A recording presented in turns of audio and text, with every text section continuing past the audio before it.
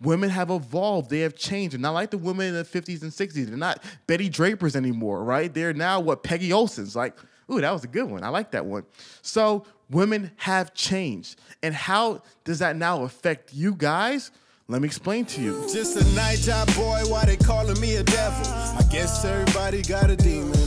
What's good, everybody? This is Hafiz, and welcome to my new series, Lessons I Wish My Big Brother Taught Me. Let's jump right into it, but before we jump right into it, I want to tell you guys quickly why I started this series.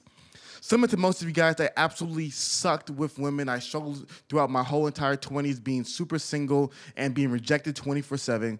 Kind of like Albert Brenneman and Hitch, I had no guile and no game. With no guile and no game, guess what, guys? There is no girl.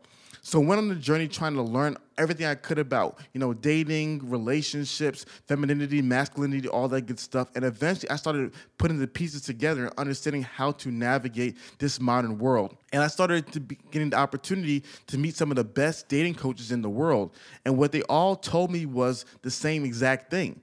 They said that most guys aren't trying to be Wilt Chamberlain and have like a 24/7 Sexapalooza. Though that would be kind of cool.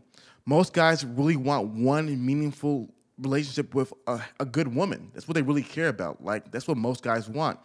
And so I kind of created my style of dating advice to be like ethical pickup, right? It's not about manipulation. It's not about, lying, deception. It's not about, trying to, play with her emotions like, with Geppetto. The main idea that I'm trying to do is help you guys be the best version of yourself to attract the right kind of women that will be blessings into your life and not headaches like the women that you probably deal with already. So, before we get started, there are 3 ground rules that we all need to follow. Rule number 1, this is my personal experience, and this is not every woman in the world, right? This is not a generalization of all women. I have not met all women, though I would look forward to doing so. But I'm simply talking about my personal experience, the experience of some of these great dating coaches, and also experiences of my friends. So guys, don't talk about in the comments, well, I never met women like that. My experience. Rule number 2, this is Algebra 1. It's not geometry. It's not trigonometry. It's not Algebra 2. It's not calculus. It's not AP Stat. This is Algebra 1. This is the basics, right? I can literally do some of these videos and make one video like 5 hours long. But I want to make this short and condensed to give you guys bite-sized pieces, and plus you will watch my video content if it's too long. And rule number 3 that I want you guys to understand is that please, please, please hit the subscribe button on the right-hand corner and hit the bell. Like I said, guys, this is an 8-part series coming out every Saturday at 9 a.m. And so I want you guys to listen to every single video and to not get lost, because if you don't listen to the whole video, you won't understand my entire message. So I'm going to give you guys 5 seconds to go ahead and hit the subscribe button right now and hit the bell. Doing so now.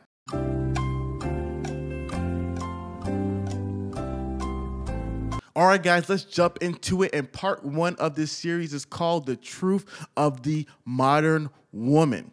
So let's go ahead and talk about it. You see, growing up, guys, I grew up very, very, very naive. I grew up on anime. I grew up on romantic comedies. I grew up on, all kinds of, girl books and girl stories and all kinds of hoopla that Disney spewed out. And I came to a conclusion that women had 3 major values that they cared about in life. The first thing that women cared about, in my opinion, was getting married. The second thing I thought women cared about was having kids. And the third thing I thought women cared about is having, long-lasting and fulfilling relationships, right? That's what I thought they all cared about. So I navigated my entire life with that premise. And I thought that, every girl wants to be married.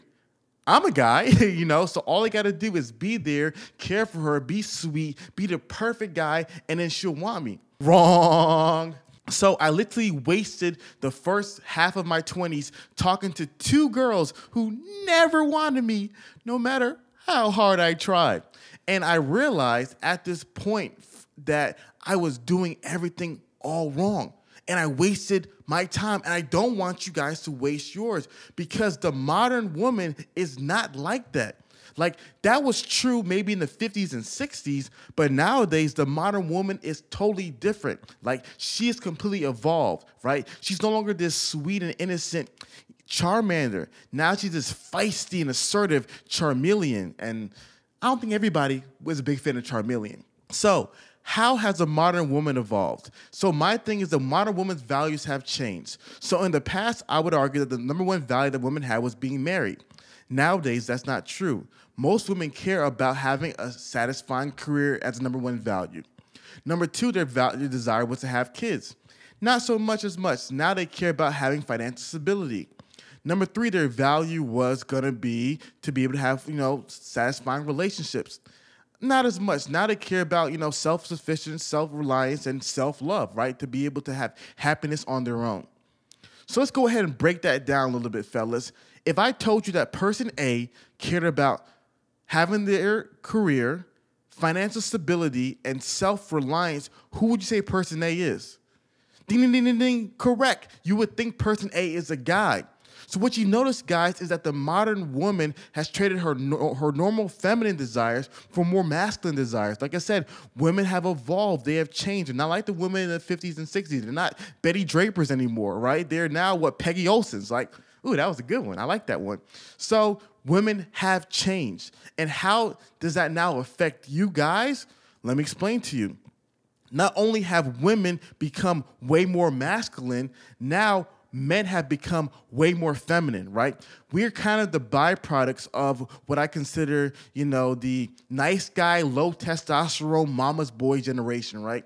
There's a whole generation of women who had sons and were like, I don't want my sons to be like the mean guys in the past. I want them to be these nice, sweet, good old boys that, everybody loves and everyone cares about. So now you have to see how this works, guys. Like I said, the modern woman has been leveling up. Right? A lot of studies have showed that when it comes to high school degrees, more women have high school degrees than men. When it comes to bachelor's degrees, more women have bachelor's degrees than men. I believe master's degrees as well. Then what most people don't know about is that under the age of 30, women make more money than the average guy. Then you factor into that a lot of women have their own homes, a lot of women have their own places, and they have their own cars, and a lot of guys don't have these things. So a lot of women have become so much more masculine than the typical guy. And what you don't realize is that though women have become more masculine, they're still women. And romantically, they still desire masculine men.